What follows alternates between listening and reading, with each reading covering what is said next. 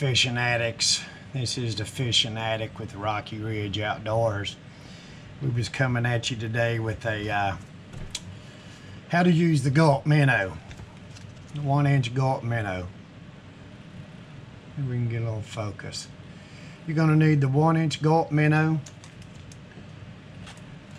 1 to 32nd ounce jig head, a bobber, and what we're going to rig this on is I just put new line on this. We have a Shakespeare. This is an ultralight action. It's a 4/8. Works good for the fight. It's got a Shakespeare. I believe that's a Shakespeare, maybe 50. It's 5.2 to 1 on it. Everybody always shows you or says to use the Gulp Minnow, but they don't show you how to rig it. I went fishing the day before yesterday and I was catching them one after another after another. My other video GoPro here, I'll show you, 7 black. You notice the doors are open. I had it plugged into a power bank. Well, I dropped my pit bull pliers. That's for a review on my saddlebags on the Perception Outlaw. And I looked down, the water looked like it was maybe a foot deep. I jumped in, it was waist deep, and I had my external power pack cord, so the camera filled up with water and corrupted all the video. I've got a short, and I've got some photos I'll plug in here on what the Gulp Minnow will do. So first, we want to take a jig head. I've got 4-pound Mr. Crappy line on this pole. It's just ultralight. Let's get us a little jig here. Look at that right there. See if I can show you. Little bitty jig. I'm just going to tie a quick Byzantine knot. You know, these old eyes.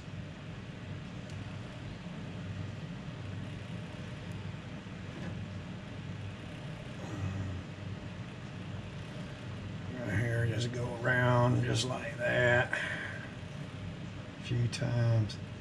Come back through the top loop. Real small line. I'm going to tie the hook on. Trim the excess off. These pit bull wire cutters are the best on the market. Love them. That's what I dropped in the river and went in after them. I wasn't going to let them go. That little Byzantine knot. There we go. If you can see that. Put it down towards my shirt. Right there. Good and sturdy. These Gulp Minnows. I don't remember what I paid for them. They open and they seal back, or you can get a container to put them in. Let's see here. We'll get one out. See if I can show you what I did. 1-inch Gulp Minnow. You want to take your hook. Remember, you're pan fishing. You want to go through the Gulp Minnow like that. You want this Gulp Minnow to be straight when you're finished.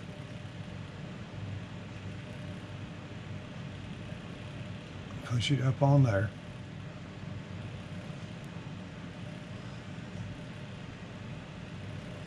Like this. I can hold it by the line. Get it as straight as you can.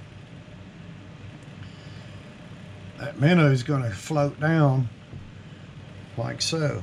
Take your bobber, go about 12 inches above, go around and again, and then let your spring back up on that bobber. You can use different kind of floats. So you've got your bobber 12 inches below. You've got your Gulp Minnow. You throw it out. There's enough weight right here. It'll set your bobber straight up and down in the water. like this. And once you see it go down, of course, y'all know what to do from there. These Gulp Minnows, I'll post some photos into my catch. I did a short on that, on the stringer. Now, I'm gonna tell you, it was a great day. I wish I could have got all the video footage. But if it can go wrong, it will. I did order me 2 new GoPro 10s. They're on the way. They'll be here this week. So this weekend, I don't have anything going on. I'm gonna try to make sure I get all my work done this week. It's supposed to rain all week if it don't blow the river out. But if it does, I will turn around and go to the lake and fish. But this is the Fishing Addict. Just wanted y'all to know how to use the Gulp 1-inch minnow. You can get different sizes. This is the smelt color. Remember, smelt. It's worth every bit of it. If you want to fill your stringer up, you want to fill it up with big brim, bluegill, crappie, everything that hit this. I wouldn't have believed it until I did it. You can get 1/32 ounce jig heads. 1/64 is slower. You want it to drop down in there slow.